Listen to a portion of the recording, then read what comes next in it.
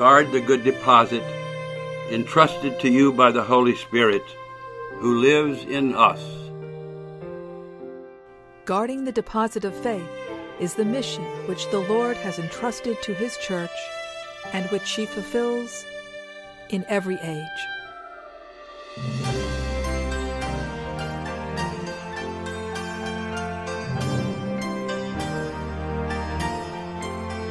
This treasure, received from the apostles, has been faithfully guarded by their successors. All Christ's faithful are called to hand it on from generation to generation by professing the faith, by living it in fraternal sharing, and by celebrating it in liturgy and prayer.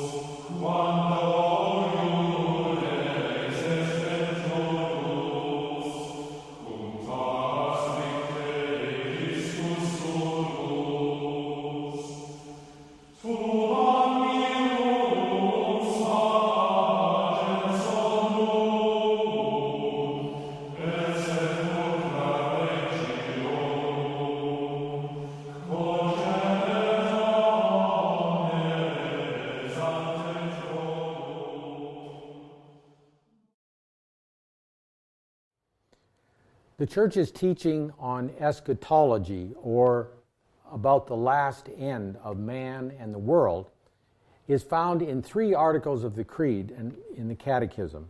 Article 7, from thence he shall come to judge the living and the dead. Article 11, I believe in the resurrection of the body. And Article 12, I believe in life everlasting. And in these 3 articles we find a summation of this field of eschatology, which means words about the end or about the last things, from the Greek word eschaton, used in the Bible for the end of the ages. Within the divine economy of salvation, eschatology tells us about creation's purpose, its telos, its end, what it's created for, and how it can get there. Commonly, we think of the 4 last things, which has traditionally been taught in catechisms, ancient and modern, and that is death, judgment, heaven, and hell. Because each of us and the world itself is subject to dying, to judgment by God, and to a destiny, either a glorious destiny, such as heaven, or an ignominious destiny, hell.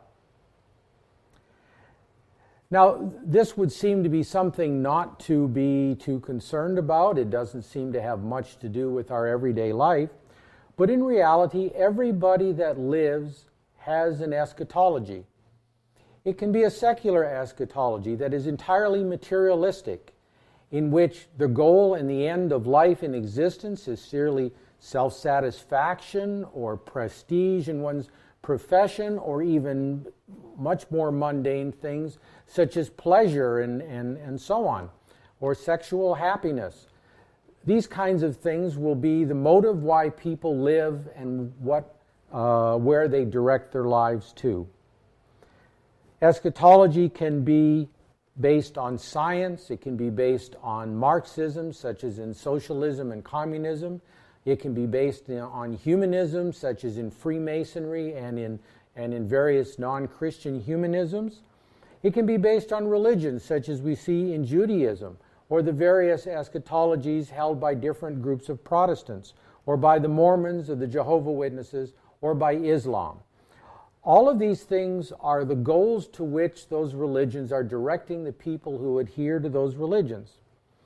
Now, it should be clear then that if people are directed to certain goals, they're going to bring that purpose into everyday affairs, into their own personal morality, into the culture, into politics, into life in general. So it's important to know that on the one hand that people have a purpose and an end to their life to which they are directing themselves. but also to know that we have a purpose and an end. And our purpose and end gives us hope, because our end is God Himself. In Colossians chapter 1, we're told that He, Christ, is the image of the invisible God, the firstborn of all creation. For in Him all things were created, in heaven and on earth, visible and invisible, whether thrones or dominations or principalities or authorities. All things were created through Him and for Him. He is before all things, and in Him all things hold together. He is the head of the body, the church. He is the beginning, the firstborn of the dead, that in everything He might be preeminent. For in Him all the fullness of God was pleased to dwell, and through Him to reconcile to Himself all things, whether on earth or in heaven, making peace by the blood of His cross.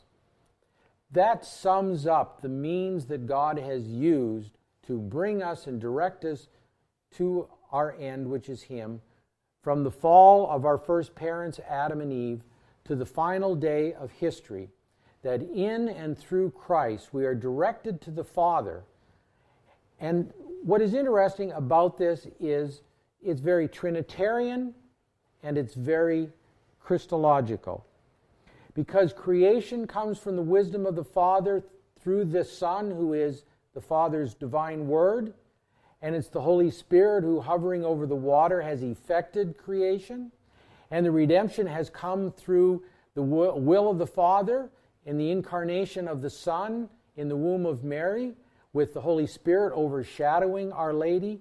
And all of this creation and man will go back to the Father through Christ, through the sanctification and glorification that the Holy Spirit will work in us and even in the entire universe.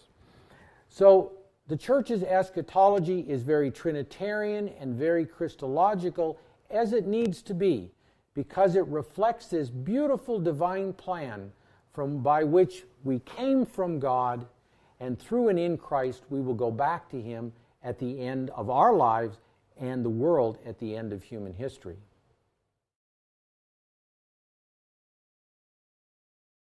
In 1 Corinthians chapter 15, St. Paul tells us regarding Christ's reign, "For He must reign till He hath put all His enemies under His feet. The last enemy that shall be destroyed is death. For He hath put all things under His feet, but when He saith all things are put under Him, it is manifest that He is accepted, which did put all things under Him.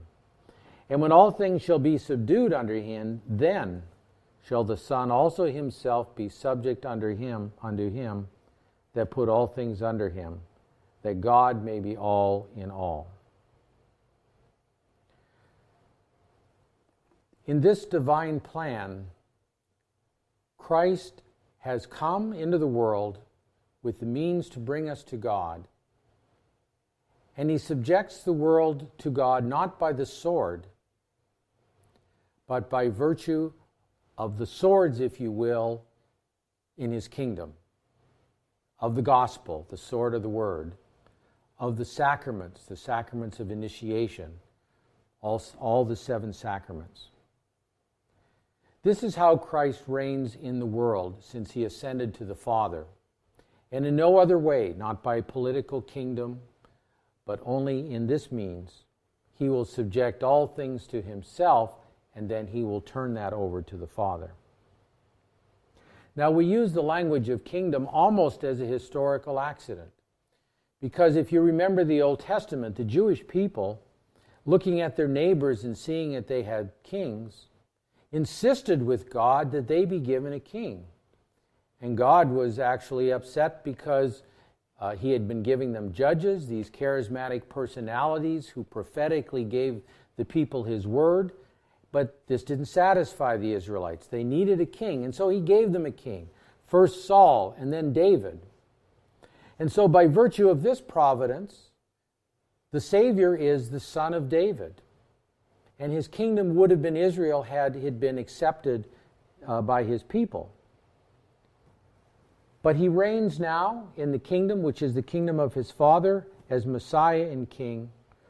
The Son of David entered upon His reign as Messiah and King, not upon an earthly throne, but upon the cross. And so the hope of Israel, the Messiah, Indeed, the hope of all mankind was not realized in the glory of a political kingdom. Rather, it was realized in himself, through his subjection to the Father, and will ultimately be fully realized when everything in the universe, including man, is also subject to the Father.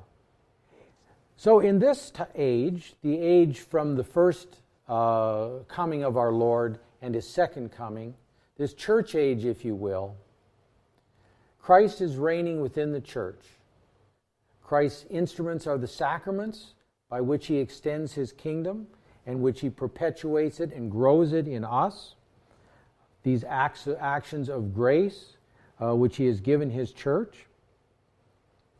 And so they not only initiate us into the kingdom, but allow it to be realized in us, in each of us, and ultimately at the time of our death, when we enter into that kingdom in the fullest sense, only prescinding from the resurrection of the body at the end of time. The Catechism puts it this way in paragraph 671. Though already present in his church, Christ's reign is nevertheless yet to be fulfilled with power and great glory by the King's return to earth. This reign is still under attack by the evil powers, even though they have been defeated definitively by Christ's Passover. And until everything is subject to him, until there be realized new heavens and new earth in which justice dwells, the pilgrim church in her sacraments and institutions which belong to this present age carries the mark of this world which will pass, and she herself takes her place among the creatures which groan and travail yet and await the revelation of the sons of God. This gives us, I think, a good insight into the travails of the church as well as she moves through history, that the church will be subject to defections, to apostasies, to heresies, to the sins of her members, even the highest members of the church in terms of offices and so on.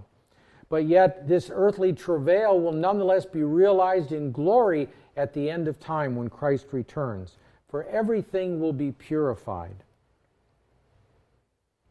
Now, this idea of the imminence of Christ's coming is something that Scripture also teaches. And it does sort of create perhaps a problem for us because clearly 19 centuries, 20 centuries have passed. How do we still expect that Christ's coming is imminent? We do not know the day or the hour, as Scripture tells us, but it also tells us we can discern the signs. And so in every generation, that discernment takes place. Now, the Catechism speaks of a reason why this return of the Lord is suspended. It teaches us and says that Christ's coming is suspended until the recognition of Christ by all of Israel. This is a doctrine which St. Paul also taught in his letter to the Romans, when he says that a hardening has come on part of Israel, but it's for the sake of the Gentiles, that the church will go out to the world and convert the Gentiles, and at the end, Israel will receive Christ. The Catechism, quoting the summation of the Fathers on this point, says that the full inclusion of the Jewish people in the Messiah's salvation will occur in the wake of the full number of the Gentiles. And this will enable the people of God, both of the Old Covenant and of the New, to achieve the measure of the stature of the fullness of Christ, so that God may be all in all. So that would clearly be, we have two signs there, that on the one hand, the fullness of the Gentiles. When will that fullness occur? Has it occurred now? The inclusion of the Jews into that. When has that occurred to now? It has not. But it will occur at some future date, and that will be a sign that the end is imminent. In chapter 11 of Romans, Paul says, "Lest you be wise in your own conceits, I want you to understand this mystery, brethren. A hardening has come upon the part of Israel until the full number of Gentiles come in. And so all Israel will be saved. For it is written, the deliverer will come from Zion. He will banish ungodliness from Jacob. And this will be my covenant with them when I take away their sins. So these two signs are the first signs of the fathers, the fullness of the Gentiles and the conversion of the Jews.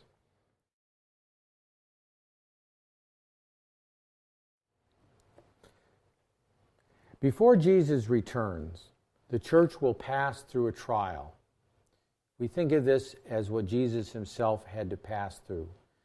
Golgotha, Calvary, and ultimately his death and resurrection. This will be the fate also of the church and of Christians. We can't expect that we will be favored beyond what our Lord was favored.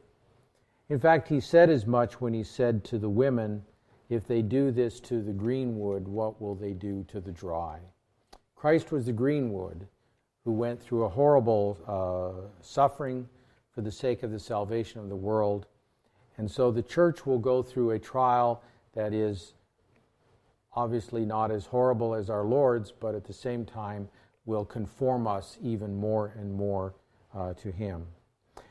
In paragraph 675, the Catechism teaches, before Christ's second coming, the church must pass through a final trial that will shake the faith of many believers. The persecution that accompanies her pilgrimage on earth will unveil the mystery of iniquity in the form of a religious deception, offering men an apparent solution to their problems at the price of apostasy from the truth. The supreme religious deception is that of the Antichrist, a pseudo-messianism by which man glorifies himself in place of God and of his Messiah come in the flesh. So this gives us an idea of what the trial will be about. It will be some version of the exaltation of man versus the glory that is due and honor due to God, and that as a consequence of this, the church will itself be persecuted. But the Catechism is also ruling out here any other views of a messianism, such as a political messianism, or, as I noted earlier, in eschatology, which in some non-Catholic theologies would suggest that the Lord will come and reign politically, physically upon the earth. These kinds of millenarianisms, as they're called, or messianisms also would be appropriate, are not in keeping with what Scripture and tradition tells us. Now, going on, the Catechism explains a little bit more about the Antichrist deception when it says in 676 that it begins to take shape in the world every time the claim is made to realize within history that messianic hope which can only be realized beyond history through the eschatological judgment. The Church has rejected even modified forms of this falsification of the kingdom to come under the name of millenarianism, especially the intrinsically perverse political form of secular messianism. So this is referring to the idea, in essence, that man is perfectible, that society is perfectible, that if we simply perfect human structures, justice, peace, and order will be established. Justice, peace, and order cannot be established because man is disordered. And so therefore this will continue until the end of time. And so only with Christ's return will everything be set straight. So that is the affirmative teaching of the Church, that the kingdom can only be established not through, as the Catechism says, a progressive perfection, but only by Christ's return and the complete overcoming by him of the evil that is in the world. Only by God's victory over the final unleashing of evil will cause the bride to come down from heaven. This final judgment, then, is the cataclysm that will purify and cleanse the world and bring about the perfection of the kingdom which is promised and hoped for by all of God's people.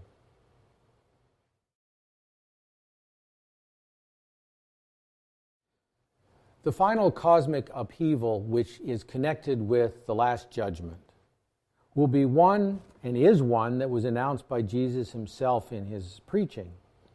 he tells us that the secrets of hearts will be brought to light, as well as the conduct of each person towards God.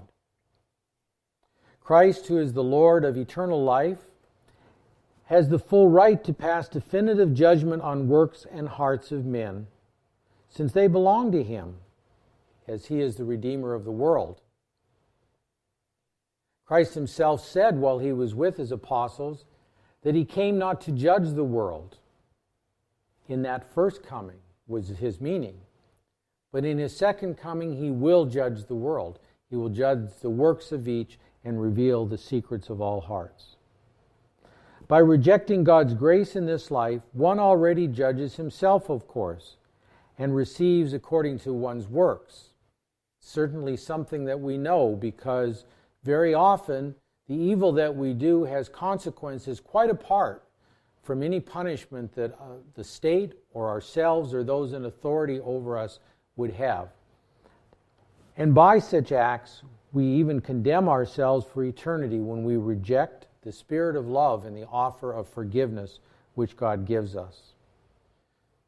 So the chronology so far we have of the signs of the times which the fathers find in sacred scripture are the conversion of the full number of the Gentiles, the conversion of Israel in the wake of the full number of the Gentiles, the last persecution of the church and the manifestation of the Antichrist, Christ destroying the Antichrist by his glorious return, and the cosmic upheaval which takes place to transform the world and which is in connection with the last judgment of all men and women.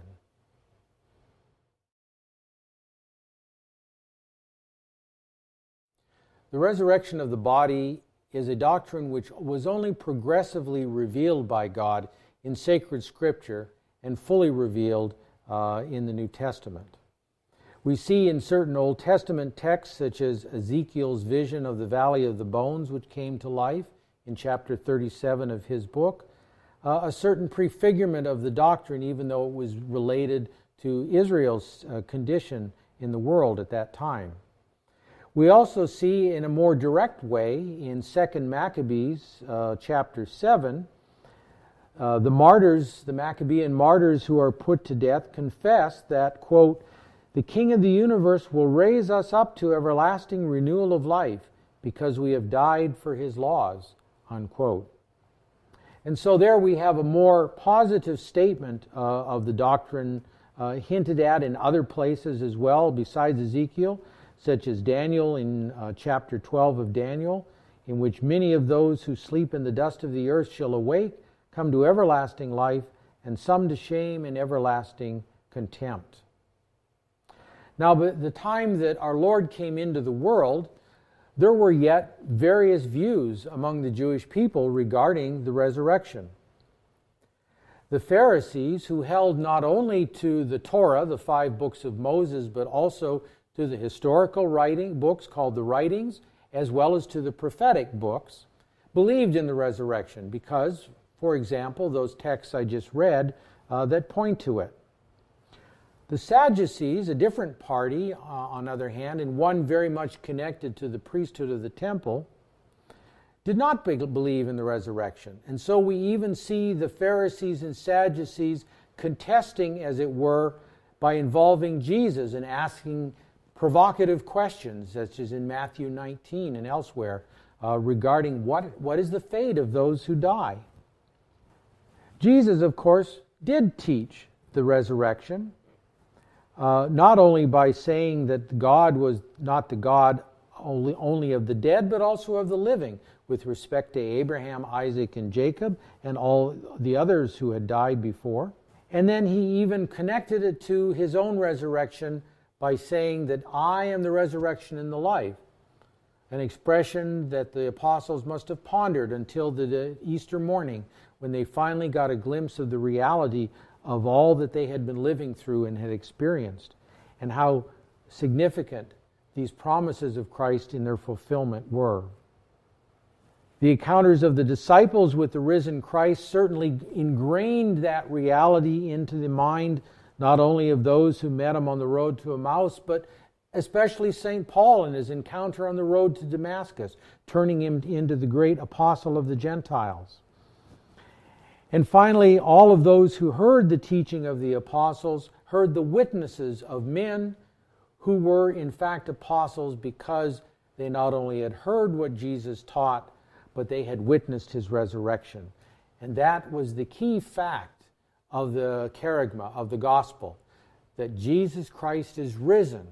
And this is the hope of everything else, and what gives hope to everything else that the apostles taught and which the church teaches today.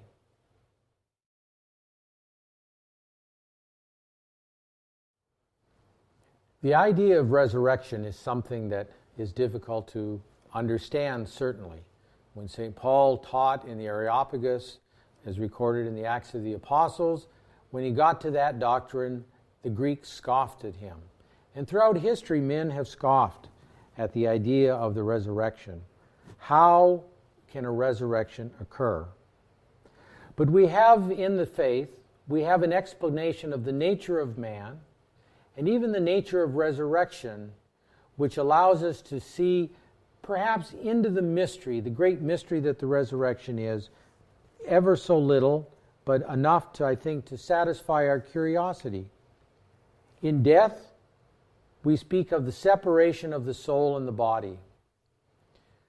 When God creates us and infuses the soul into that matter, there is a perfect unity, a simple unity between body and soul. The soul, as it were, loves the body, and the body loves the soul. And this union is broken with difficulty. But when biological death occurs, metaphysical death, the separation of the soul and the body, often follows very quickly. We know that people can sometimes be resuscitated, but that's because although biological death may have occurred, metaphysical death has not, and so some resuscitation can be accomplished. But once the soul has separated from the body, no one but God can put it back. And so the body goes to corruption, and the soul goes to judgment. Christ, of course, at the end of time will change this lowly body which we had, which corrupted in the earth, and restore it. Restore it to an identity to the person that it came from or was united with, but not in such a way necessarily that every molecule is the same, but there is a real identity of the body. This certainly is something that exceeds our imagination and is accessible only to faith. But yet we have, for example, in the writings of St. Irenaeus against the heretics of his day, he says, just as bread that comes from the earth after God's blessing has been invoked upon is no longer ordinary bread, but the Eucharist, formed of two things, the one earthly and the one heavenly, so too our bodies which partake of the Eucharist are no longer corruptible, but possess the hope of resurrection. Resurrection of the dead won't occur, of course, until the last day, at the very end of the world at the very end of history. And it's closely associated with Christ's parousia, his second coming, which we've already noted, that the second coming, the cosmic upheaval, the last judgment, the resurrection of the dead, these things are bound up together, and in many respects are of one event or closely allied. In 1 Thessalonians, Paul tells us, for the Lord himself will descend from heaven with a cry of command, with the archangel's call and the sound of the trumpet of God, and the dead in Christ will rise first. So we will rise in Christ because we possess Christ in this life. And we will rise with Christ because he has preceded us through his resurrection on Easter morn. And he will raise us up on the last day by the power of the Holy Spirit.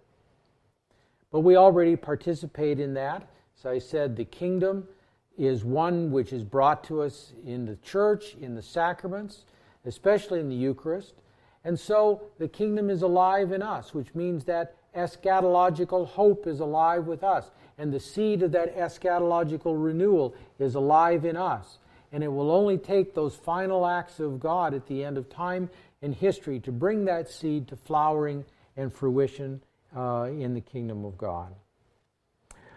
Paul tells us in Colossians 2, you were buried with him in baptism, in which you were also raised with him through faith in the working of God, who raised him from the dead.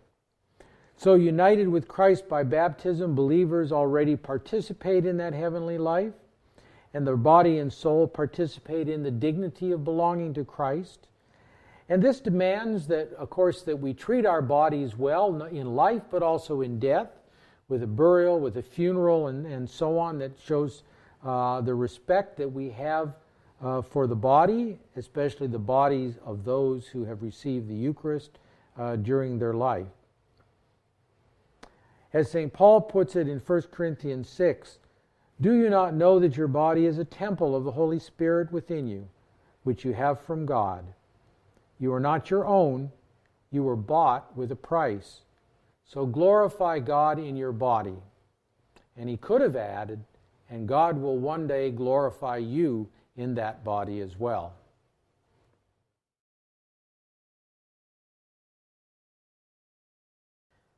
In Hebrews, the sacred author tells us it is appointed for men to die once, and after that comes judgment.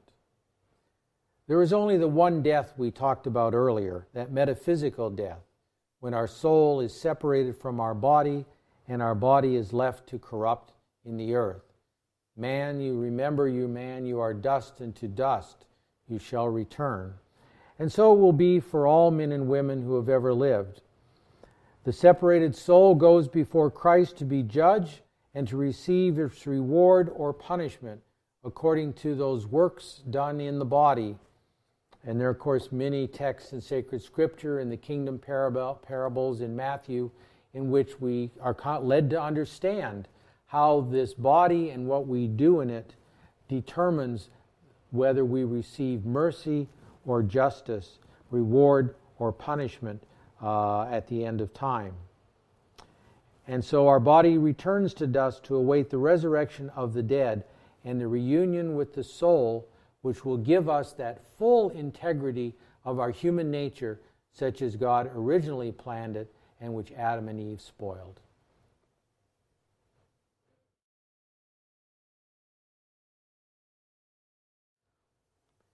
In a certain sense, we've already seen how through baptism, through the sacraments, we are living in Christ. But what does it mean then to die in Christ? Death is natural, of course, because although it was not God's original design that Adam and Eve die, we know that because of the sin they committed, that it became necessary as part of their punishment, part of their reparation, if you will, that they experienced their mortality. This is why St. Paul, in his letter to the Romans, chapter 6, calls death the wages of sin, one of those consequences that comes to us because of the sin of Adam and Eve, and which we experience certainly because of our own sins as well. In paragraph 1008, the Catechism states, the Church's magisterium, as authentic interpreter of Scripture and tradition, teaches that death entered the world on account of man's sin. Even though man's nature is mortal, God had destined him not to die. Death was therefore contrary to the plans of God, the Creator, and entered in the world as a consequence of sin. Bodily death, then, is something that we already receive as a penalty for sin, and in that sense it is our enemy. But in another sense it's a blessing because of Christ, who gives himself through the graces of the sacraments and through the grace of the divine life within us, that anticipation of the heavenly glory, of the glory which Adam and Eve would have received more or less immediately after some assumption or elevation into eternal life, but which because of their sin now we must die. But yet it is not something to be hated or even something to be feared. St. Paul tells us in his second letter to Timothy, if we have died with him, we will also live with him. And of course he's referring to baptism. But I think he's also referring to those further deaths that the Christian must make. The death of avoiding violations of the Ten Commandments. the death of fulfilling the duties of one's state in life, whatever it requires, the death of fidelity to the teachings and the discipline of the church, all the many thousands of ways through life that we die to self to live for God, to live for the truth. And of course, that includes the voluntarily chosen penances and so on that we undertake, and the penance of suffering which we experience in life. So all of these things, we die with Christ so that we may rise with Him through the power of the Holy Spirit which has been given to us in baptism. This sensibility was so strong in Paul that in Philippians, he says, "My desire is to depart and be with Christ." We have other witnesses to this attitude, for instance, in the life of St. Teresa of Avila, Teresa of Jesus, when she says in her first chapter of her life, "I want to see God, and in order to see Him, I must die." And I think she means not only that ultimate death at the end of life, but the many dyings that I noted earlier. And finally, in the preface of Christian Death, the first preface that is in the Roman Missal for the Mass of Christian Burial, it says, "Lord, for your faithful people life is changed, not ended. When the body of our earthly dwelling lies in death, we gain an everlasting dwelling place in heaven." So the end of man's earthly pilgrimage is death and judgment and glory, if that is what we merit in Christ. It is not, as other views might suggest, reincarnation or some other life, or annihilation if we are evil, as some theologies that are about would suggest, but rather it is to await that glorious end of history when the body will be reunited to the soul and we will attain to the perfection of the glory that God intends for us.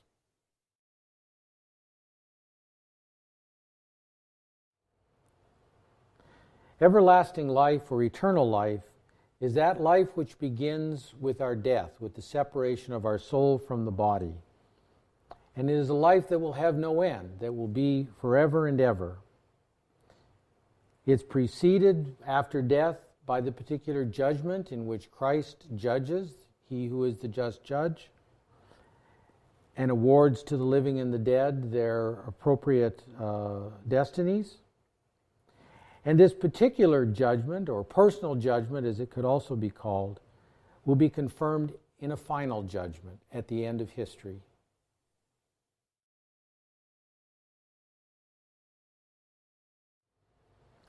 The judgment which occurs at the end of each life, after death, is called the particular judgment, or it could also be called the personal judgment.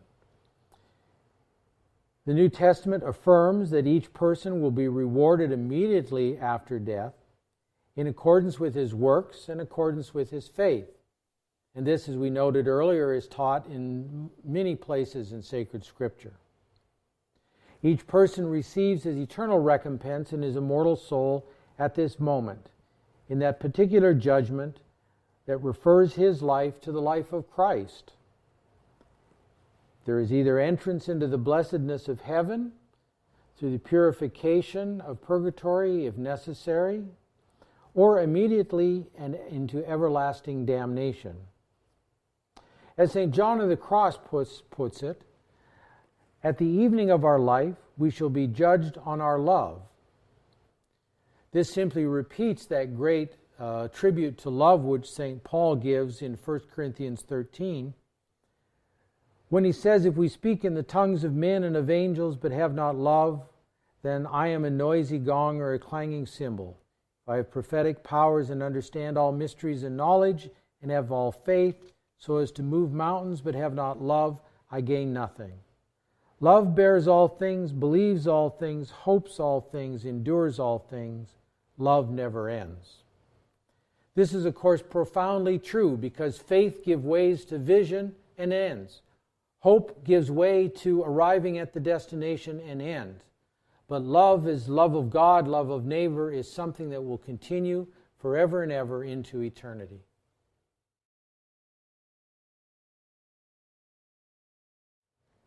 Everyone has heard of heaven, but few seem to know what it is. They know that it's with God. They understand that. But what does the church understand? Well, it understands that it's with God for those who die in God's grace and friendship and are perfectly purified and will be forever with Christ. In fact, we can quote Revelations 21, where it speaks of the heavenly Jerusalem at the end of time and how only the pure will enter in. Nothing imperfect will enter in to that heavenly Jerusalem. This perfect life with the Holy Trinity is a communion of life and love with God, with Mary and all the angels and saints, and is called heaven. If we go back to what I said earlier about the plan of God, from the communion of the Holy Trinity comes a decision to create, to renew that creation when it falls, and to sanctify and glorify it. That everything comes from God and returns to God. Everything comes from the communion of the Holy Trinity and returns to that communion of the Holy Trinity, the communion of the three divine persons. And so this is the path that we are on, into which we will be taken in, as Mary and the saints and angels already are. Heaven is the ultimate end and fulfillment of all that we hope for in this world, and of all our longings, the state of supreme and definitive happiness. The Church explains that, of course, by way of the beatific vision, that in seeing God in our soul, we find full satisfaction and fulfillment in that. We are with Christ in heaven, and we achieve our full identity, our perfect identity. Now, we can't perfectly understand this, of course, because as Paul tells us in 1 Corinthians chapter 2, no eye has seen, nor ear heard, nor the heart of man conceived what God has prepared for those who love Him. But we can get from Scripture the happiness of those who journeyed with Christ on earth, the happiness of the saints who have passed through the travails of life as we are currently passing through them, and we can see a glimpse of that happiness to which we ourselves are called, of that perfect communion of love which will be granted to us at the end. There is, of course, no pain and suffering in heaven. St. Dominic said to his brothers, "Do not weep, for I shall be more useful to you after my death, and I shall help you then more effectively than during my life." This was echoed pretty much many centuries later by St. Teresa of Lisieux, who in her final conversation said, "I want to spend my heaven in doing good on earth." The saints have all had this perspective, that greater good can be done when one is with God than one is apart from God.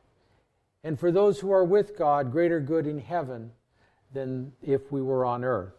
And so they always longed and looked for the consummation of the communion with God, which that began here in this world with baptism and with the grace that God gave them in that baptism.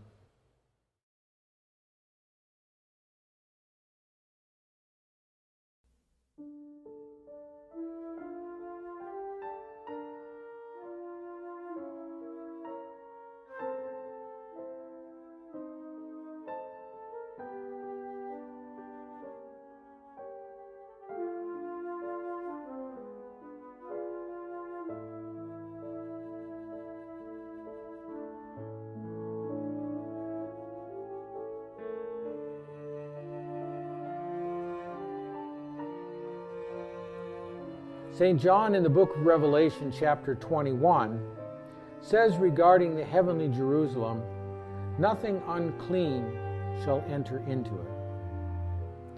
The Church has had this conviction from the beginning that their purification would be necessary for those who die in God's grace and friendship, but with the dross of sin and the kinds of human defects that we all have. But yet they are assured of their eternal salvation, and the judgment of Christ is that they will receive it after undergoing purification. Our Lord Himself alludes to this in the Sermon on the Mount, when in chapter 5 of Matthew we hear regarding the just judge, "Settle with the judge on the way." lest when you get there you are thrown into prison and you will not get out until you have paid the last penny. Our Lord never spoke of trivialities. He was not speaking about earthly affairs. He was speaking about the affairs of the Spirit. And so we must settle on the way to the tribunal of Christ that occurs after our death, or else we will settle afterwards. And this is what the doctrine of purgatory is telling us as well. The name purgatory, of course, refers to the purgation or purification of sins, that refining with fire that Scriptures speaks of with connection to the sons of Levi, that purifying fire which cleans away the dross of the base metals out of the pure gold or silver. The Church's sacred tradition refers to certain Scriptures, of course, when speaking of this cleansing fire. 1 Corinthians 3 is one of those where we're told, "For no other foundation can anyone lay than that which is laid, which is Jesus Christ. Now if anyone builds on a foundation with gold, silver, precious stones, wood, hay, or straw, each man's work will be made manifest, for the day will disclose it, because it will be revealed with fire, and the fire will test what sort of work each has done. If the work which any man has built on the foundation survives, he will receive a reward. If any man's work is burned up, he will suffer loss, though he himself will be saved, but only as through fire." And so the Church understands this of purgatory and other similar texts, such as in Maccabees, where Judas Maccabeus sends money to the temple to pray for sacrifices to be offered on behalf of his fallen soldiers.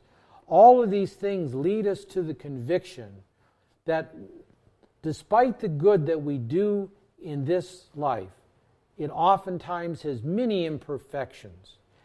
And we must either correct those while we are alive, or the Lord will purify those out of His just after our death. And that purification is called purgatory.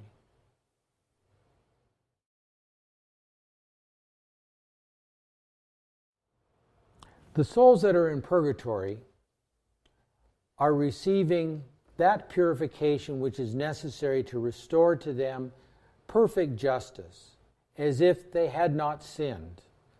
Usually with our sins there is some imperfection of motive or circumstance that makes it less than a perfectly good act nonetheless. It is that which is being corrected. But the Church gives the faithful here in the Church militant the possibility of contributing not to their purification, but to the satisfaction that is owed to justice, to God, for the faults and the defects, the temporal faults and punishment that is due to the works which we carry with us into the next life. And so from the very beginning of the Church's life, and we find this in the Fathers of the Church, for the deceased, the Mass would be offered in suffrage for them.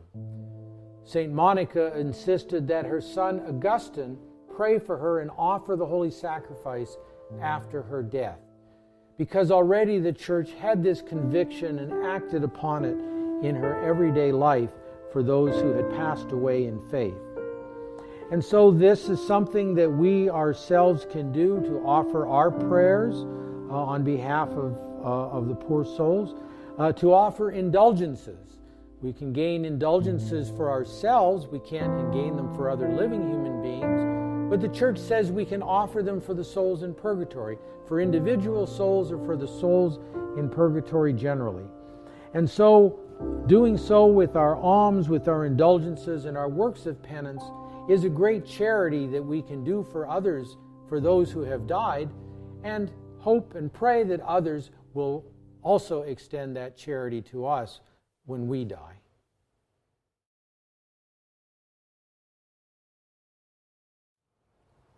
Well, no one wants to talk about hell, of course, but it's a necessary part of the teaching of the Church, because it recognizes that while there is divine love and divine mercy, there is also divine justice for those who do not accept the mercy that God extends to them. And so they must be set right with a punishment that is suited to the sin that they committed, and sins against God have an infinite demerit to them, and so the punishment for such sins is also infinite. We cannot be united to God unless we have chosen to love Him. And if we choose not to love Him, we cannot be surprised that He chooses not to extend the full blessings and benefits, or any of the blessings and benefits of glory to us. If we sin gravely against God, against our neighbor or ourselves, then we can expect what John tells us in his first letter, chapter 3. We know that we have passed out of death to life because we love the brethren. He who does not love abides in death. Anyone who hates his brother is a murderer, and you know that no murderer has eternal life abiding in him.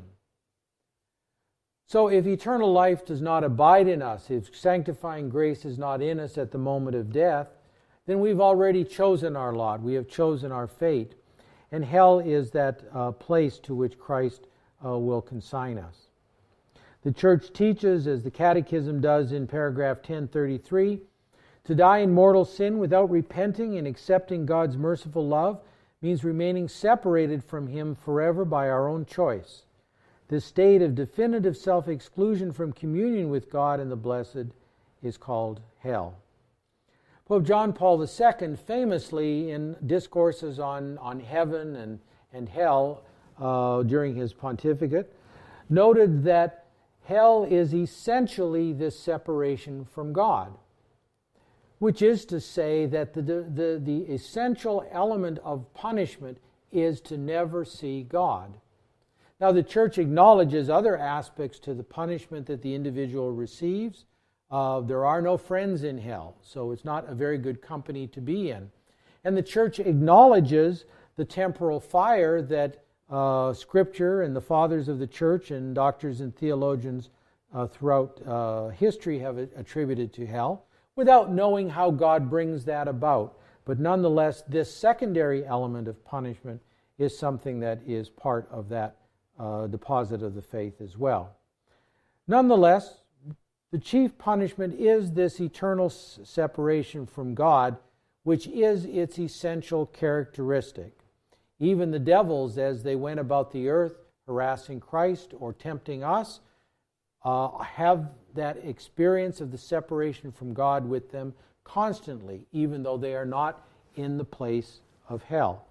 And so that is a circumstance which is additional to this essential characteristic of hell. The teaching of Scripture and the Fathers affirm this kind of fire, but it should be for us not so much something that provokes fear, but a call to conversion. As Matthew says in chapter 7, quoting our Lord, "Enter by the narrow gate, for the gate is wide and the way is easy that leads to destruction, and those who enter it are many. For the gate is narrow and the way is hard that leads to life, and those who find it are few." I don't think our Lord intended the few to be an occasion of discouragement for us, but rather to note the difficulties and the difficulties of the temptations we experience in life. And we will count ourselves not among the few if we ever forget that God is merciful and loving and good. And if we turn to Him, He will accept us, and we will never have to experience the reality of hell.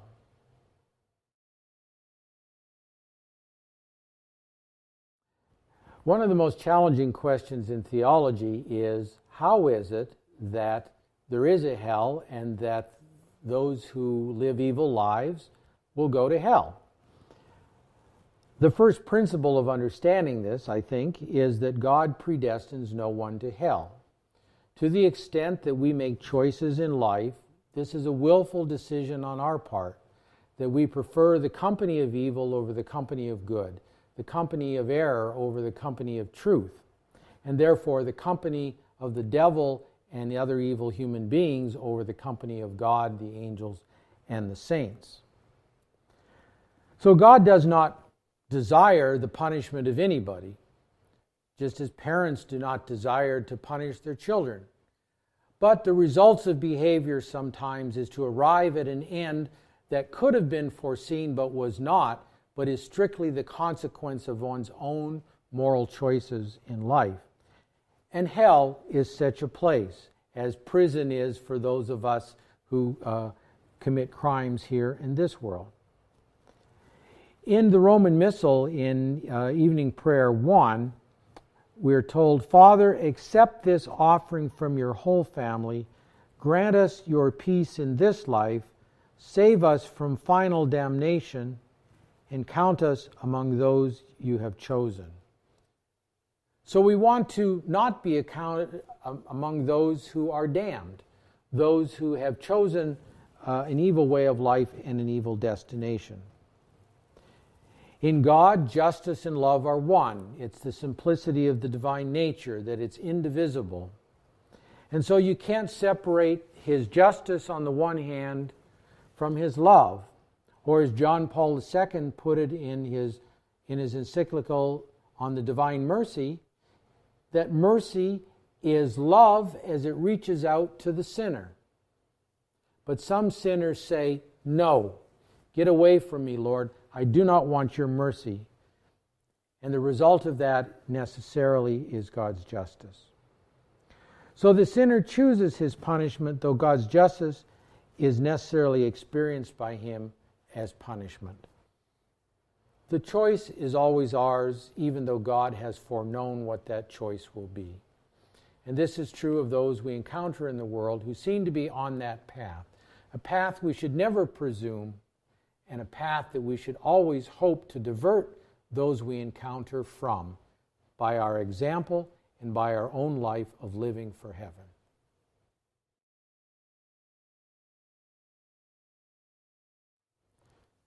We talked earlier about the particular judgment, the judgment of the individual soul who dies and goes before Christ to be judged. What then is the last judgment? That beautiful mural at the back of the Sistine Chapel depicting God's judgment on the world at the end of time. What does that add to the picture of the particular judgment that each individual will receive? Well, certainly the situation in the context of the end of history is one element of that. At the end of the world, in that cosmic upheaval we mentioned earlier, is, among other things, the last judgment. And so the resurrection of the dead, just and unjust, will precede this last judgment. And in the presence of Christ, as on the occasion of the particular judgment, the truth of each man's relationship with God will be laid bare. When Jesus said that every secret will be brought out, all things done in darkness will be brought into the light, he was speaking of this. Because for the most part, we go through life and our sins are taken care of in the confessional. There are elements that are hidden of our life that are not revealed to the light of day. And we think, thank goodness, my mother, my father don't know about this. But at the end they will, because everything will be revealed. And that's sort of an awesome thought that we have to keep in mind. It is not a recapitulation of the private judgment, however. And I think very often of the Jesuit expression, the Jesuit motto, ad maiorem gloriam Dei, to the greater glory of God. In the last judgment, we will see collectively as a human race the workings out of grace, of mercy, and yes, of justice. And we will see how all of history has unfolded by God's providence and by His will, bringing us to this moment at the end of time. And all of that will be for the glory of God and the glory of those who were instrumentals in that. Our Lady, the saints, the angels, the popes, the clergy, the parents, those who did great works for God, for their neighbor, and so on. All of that will be seen and glorify God and us.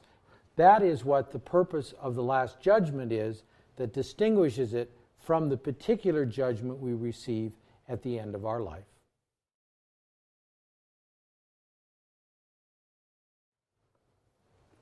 These last events, the cosmic upheaval, the last judgment, the general resurrection, are all associated with the parousia, the coming of Christ in glory at the end of time.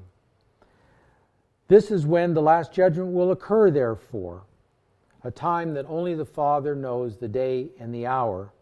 Though, as I've said, we have been given certain signs that along the way can be milestones that we can look to see, well, how far into history are we really? In the end, Christ himself will pronounce the final word on history, not historians, not the church. And we shall know the ultimate meaning of all creation and of the entire economy of salvation, and understand the ways by which God led everything to its final end, which is Him.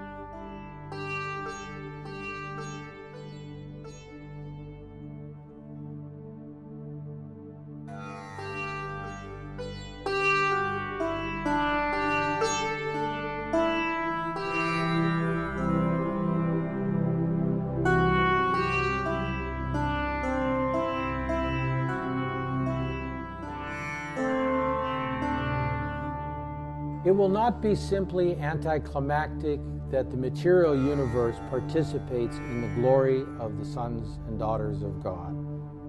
For we've been promised that at the end of time, when everything is brought to pass, that we will be given a new heavens and a new earth. Now, what does this mean? This means that the glory that is given to the soul and that is given to the bodies of the resurrected bodies of the just will also be given then to the universe itself, and it will be transformed in ways which we cannot even understand in the least. After the universal judgment and the righteous enter into their reign forever with Christ, this renewal of the universe will take place. The Catechism in 1042 quotes the Dogmatic Constitution on the Church, Lumen Gentium, number 48, in saying, "The Church will receive her perfection only in the glory of heaven, when will come the time of the renewal of all things. At that time, together with the human race, the universe itself, which is so closely related to man and which attains its destiny through him, will be perfectly reestablished in Christ." In 2 Peter 3 and in Revelation 21, we have other texts regarding this mysterious renewal, which will transform humanity and the world into a new heavens and a new earth. The book of Revelation tells us in chapter 21 that God will wipe away every tear from their eyes, and death will be no more. Neither shall be mourning, nor crying, nor pain any more, for the former things have passed away. And in Romans, St. Paul tells us, "For creation awaits with eager expectation the revelation of the children of God. For creation was made subject to futility, not of its own accord, but because of the one who subjected it in hope, that creation itself would be set free from slavery to corruption and share in the glorious freedom of the children of God. We know that all creation is groaning in labor pains even until now. And not only that, but we ourselves, who have the first fruits of the Spirit, we also groan within ourselves as we wait for adoption, the redemption of our bodies." So this final realization of the unity of the human race will be something that is not apart from creation. The Pilgrim Church has been living in the nature of a sacrament, a communion with God, with Christ, through Christ. And the resurrection will give to all the just a communion among themselves with God the Father through Christ. And then that will be extended to the creation itself, which has been groaning, as we are told by Paul, awaiting this final revelation, this final redemption of the sons of God. The visible universe, therefore, is destined to be transformed. St. Irenaeus, in his writings against the heresies of his day, said, The world itself, restored to its original state, facing no further obstacles, should be at the service of the just. Or as the Roman Missal in Preface 4 of Easter puts it, "For with the old order destroyed, a universe cast down is renewed, and integrity of life is restored to us in Christ." We can perhaps think of the glorious plan that the Father had that I spoke of in the very first part of these sessions. And that is that coming from the communion which the Father, Son, and Spirit has, there was this gift of creation which then fell, redeemed in Christ, and at the end restored in Christ, and achieves a destiny that it could not have achieved apart from Christ and His cross. This is that "O happy fault" of the Exultet of Easter morning, when we give thanks for that paradoxical reality that had Adam and Eve not sinned, we would not have had Christ, we would not have had the church, we would not have sacraments. Those very things by which Christ and God the Father and the Spirit will renew the world at the end of time.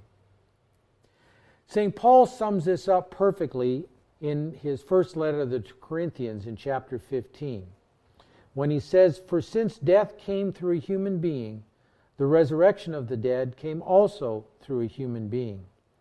For just as in Adam all die, so too in Christ shall all be brought to life, but each one in proper order. Christ the firstfruits, then at His coming those who belong to Christ. Then comes the end, when He hands over the kingdom to His God and Father, when He has destroyed every sovereignty and every authority and power. For He must reign until He has put all His enemies under His feet, and the last enemy to be destroyed is death. For He subjected everything under His feet. And when He says everything has been subjected, it is clear He excludes the one who subjected everything to Him. When everything is subjected to Him, that is to Christ, then the Son Himself will be subjected to the one who subjected everything to Him, so that God may be all in all. So truly, O happy fault, O necessary sin of Adam, who gave us so great a Redeemer and so great a destiny."